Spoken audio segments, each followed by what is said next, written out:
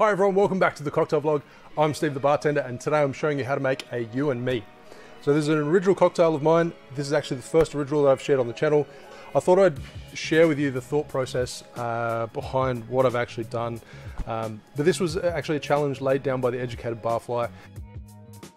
What's up, Steve? I am so glad that we are finally getting to do this collaboration. Marius and I have been putting our heads together trying to figure out what would be the best collaboration, since we are not able to travel to Australia now, but we really wanted to do this. So we thought that maybe a friendly cocktail challenge would be in order. This is what we'd like to do. We'd like to challenge you with an ingredient, and then you go and make a cocktail, whatever you want, interpret the ingredient however you want, in whatever amount you want, as long as the cocktail contains the ingredient, and then make a video out of it. And then I will go out and obtain this ingredient and make the cocktail as well, and we can all just enjoy it with you. So the cocktail ingredient that I am challenging you with in this video is Umeshu, Japanese plum wine.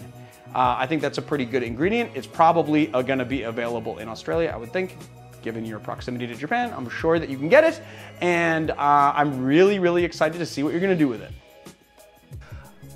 I actually bought the bottle straight away, and they've been sitting there ever since, and I've just been, I can't even say I've been too busy. I've just been distracted with other things, and I apologize. But I ended up buying two different types of umeshu. I've got this Nigori Umi, I think that's what it's called, Nigori Umeshu. Nigori means cloudy, so the reason it's called cloudy umeshu is because it's got the umi fruit macerated in here. It's only 10%, but it's actually quite acidic, bit of a sugar content to it, but I mean, you can see from there, it is quite cloudy. There's a lot of texture to that umeshu as well.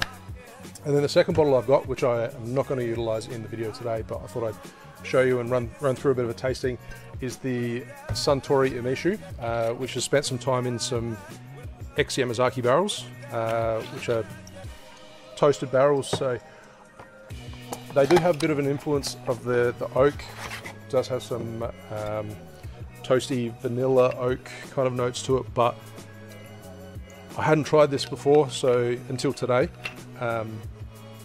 So all the notes that I took and the ideas that I'd brainstormed were based off me not actually trying the umeshu before.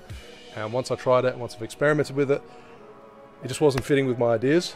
So I'll be playing with the this one here first. But just to run you through a little bit of a tasting first, I thought you guys might find it useful. I'd never used umeshu myself.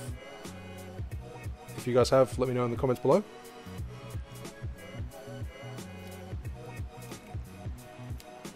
So only 10%, tastes more like a liqueur. It does have quite a bit of a sugar content. I'm assuming some of that's from the maceration as well. You can see how incredibly cloudy the umeshu is. It's still got a lot of that fruit in there. Bit of acidity. It's actually quite nice.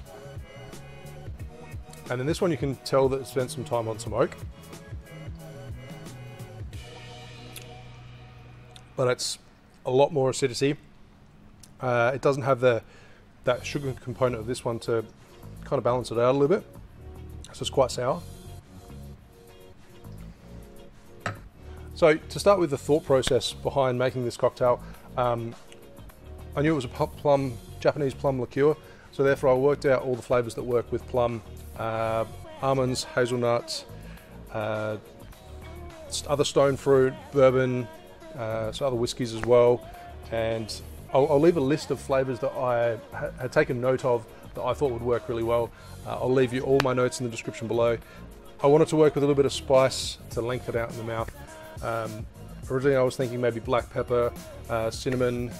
One stage, one of my iterations, I even tried an absinthe spray, but I think I was trying to get too complex with the drink. I was trying to put too many different flavours. And then I kind of simplified it, and I think this actually worked out quite well. So let's get started on with the drink and measure out 30 ml, 1 ounce of Rye Whiskey. Probably an overproof would work quite well as well. This is sitting at 45%. Originally I did try it with a bourbon whiskey, 40% Maker's Mark, and it just didn't have the guts to stand up to the acidity and the sweetness of this plum liqueur. So I've got 22.5 ml, 3/4 ounce of the Umeshu, 15 ml, half an ounce of fresh lemon juice. And then I originally started with a cinnamon syrup, and last minute I decided to throw in one of these little plums that I have.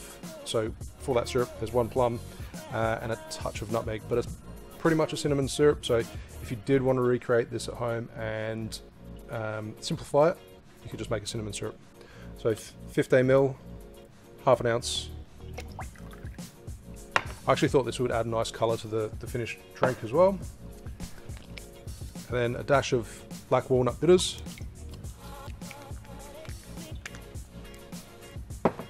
And half an egg white. Of course, I've got half an egg white there, so start by dry shaking.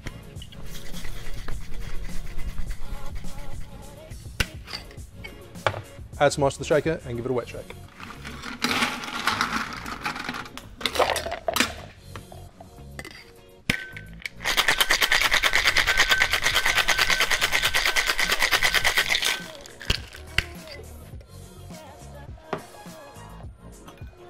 So into a chilled glass.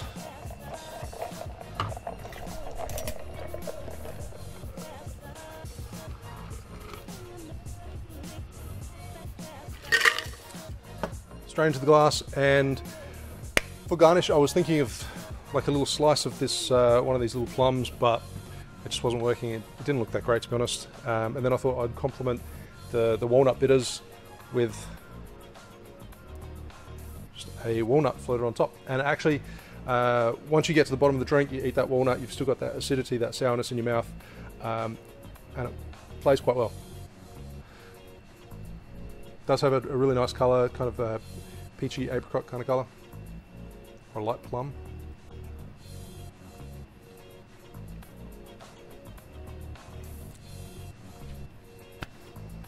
I think I'm a little bit biased, but I think that's a delicious drink. It works really well. And the main thing that I wanted to do was make sure that this particular Umeshu was the star of the show. You get those strong plum flavours coming through, a little bit of spice from the cinnamon syrup, and as well as the whiskey. But I could drink a lot of these. In fact, I already have today. Thanks for watching. Make sure you like and subscribe, and I'll see you soon for another cocktail video. Cheers.